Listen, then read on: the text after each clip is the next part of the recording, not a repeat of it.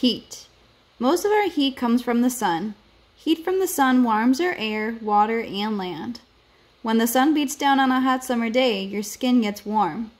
People do many things to stay cool. Some people go swimming or have a cool drink. Other people sit in the shade. Heat moves faster through some things than others. If you put a metal spoon in very hot water, it will heat up very fast. Be careful or you might get burned. Heat moves slowly through winter coats and snow pants. These clothes hold your body heat in to keep you warm on cold days. A campfire is warm and cozy because the wood gives off heat as it burns.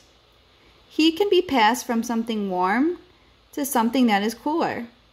If you hold an ice cube in your warm hands, heat will pass from your hands to melt the ice cube. Fun facts about heat. We can't see heat, but it moves all around us. Hot air is lighter than cold air, so hot air rises and cooler air sinks below it.